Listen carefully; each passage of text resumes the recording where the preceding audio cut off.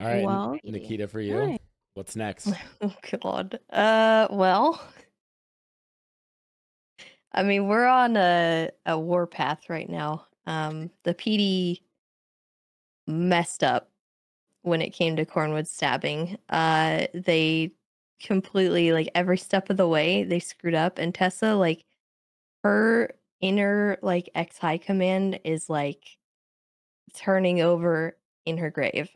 Like, it's real bad right now.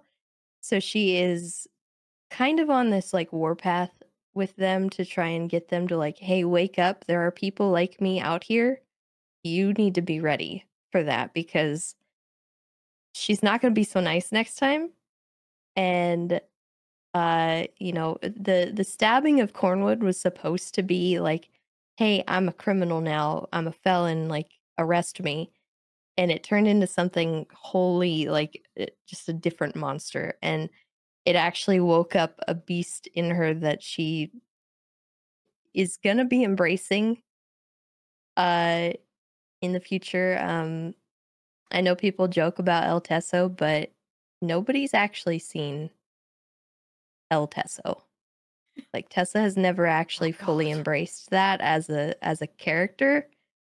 She's never utilized any of her connections, she's never pulled the strings that she's had access to for so long, and if people wanna play around, they're gonna find out what she's actually about.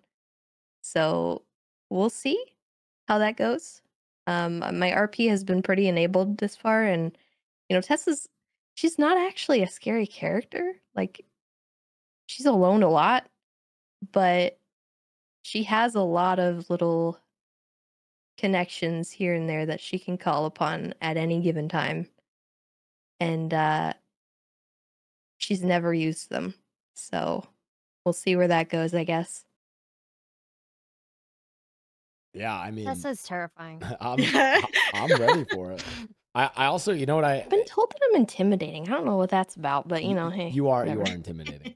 And you know what I actually realized is cool, and then I think this sort of just speaks to a lot of these moments now in 4.0. I just realized again, people will debate which are the coolest scenes. I actually think that if you look at kind of the three maybe most watched or hypest sort of execution scenes that have occurred in 4.0. One of them was, Mr. K, I think, and the Mandem. I think that scene that occurred in the cul-de-sac was crazy. But then the other two are led by women characters. I mean, it was the El Teso Cornwood stabbing, and then the Raymond shooting Bonbon. So I think Yeah. it's pretty cool that two of those three have been women characters, like setting up some insane kind of like execution RP. Mhm. So Agreed. Totally agree.